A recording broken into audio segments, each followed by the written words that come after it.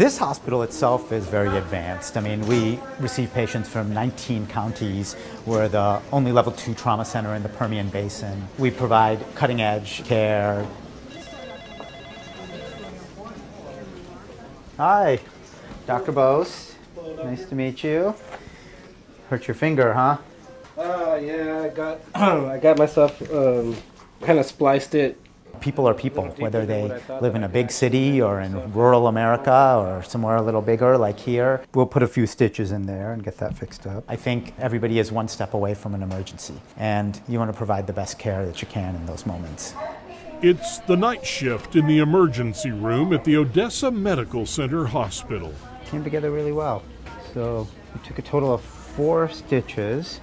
Good job. Congratulations, you got through it. All right, take it easy. And it's a busy night for ER doctor Sudip Bose. Hi, I'm Dr. Bose. Nice to meet you. Hey, buddy. My parents came from Calcutta, India. So how did he hurt his foot? To the United States. Grew up in the suburbs of Chicago and kind of knew at an early age I wanted to go into medicine. This one looks like it's not going to need surgery. Everybody has something that's most important to them. It might be their job, it might be their family, and none of that is possible without our most valuable asset, which is our health.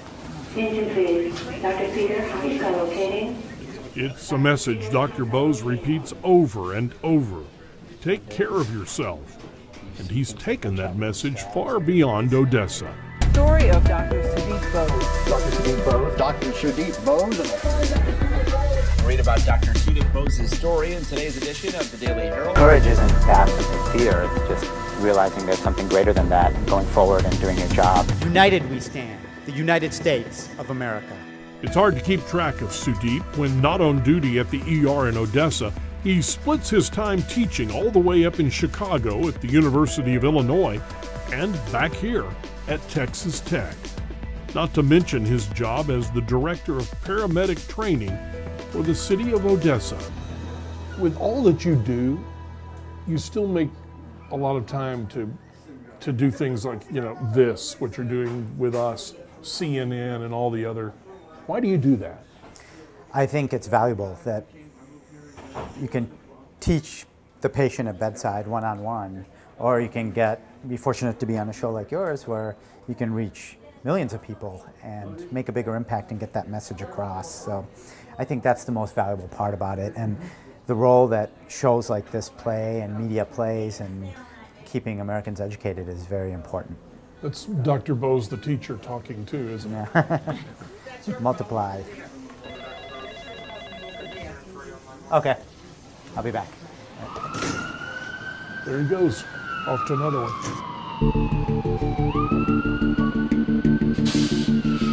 What you got? Ah! Oh, just touched my leg. Oh my God, please don't touch that foot. Oh my God, that hurts. I'm gonna move you over. We'll give you some pain meds, okay?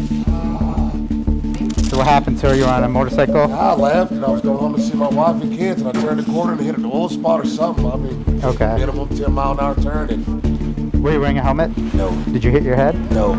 Tell me everywhere you're hurting right now. We have drills for situations like this, and then everybody has their niche and their role. All right, we're gonna need a few people to roll, just to stabilize that leg and then roll. The pressure, the adrenaline, the chaos of emergency medicine. It's all part of a night's work for Sudip. You see, he trained for moments like this after joining the U.S. Army, where he served in a place called Iraq. In fact, Dr. Bose still holds the record for the longest serving frontline physician since World War II. You had another famous moment in Iraq, did you not? At least your hands did. I was selected as the U.S. physician to take care of Saddam Hussein. To take care of correct. Saddam Hussein. To provide him medical care. And after he was discovered hiding in that.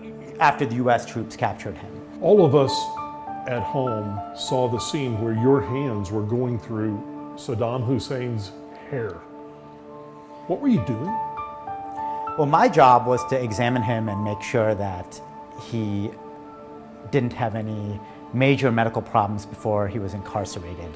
That was a very intense moment, and I think, what that taught me, that moment, is that it taught me a skill that I've used on this night shift here tonight as well, or I'm going to use on this night shift as well, which is you have to focus and you have to do your job. I have family in the consultation room. It's his wife and his wife's mom. Wife and wife's mom, okay. Tell him I'll be right in there. Let me splint his leg first. Sometimes you get people who have broken the law. You get people who are screaming at you and they don't want your care. And you still have to provide them the best care that you can and focus on your job. Oh, God, please. You're a doctor at age 25. You were a combat physician in Iraq. Correct. You're a doctor in the ER. Correct. You're on the faculty of the University of Illinois and Texas Tech. Correct.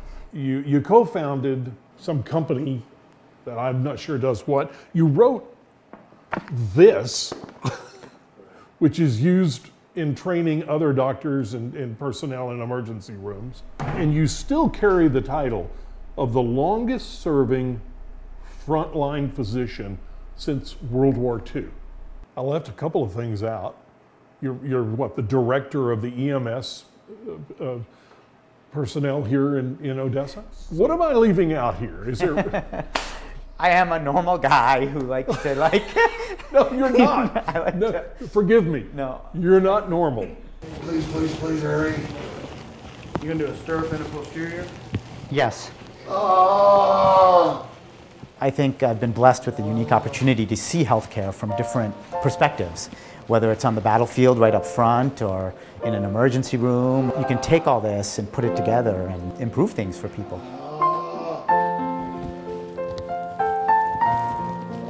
Ready? 1, 2, 3.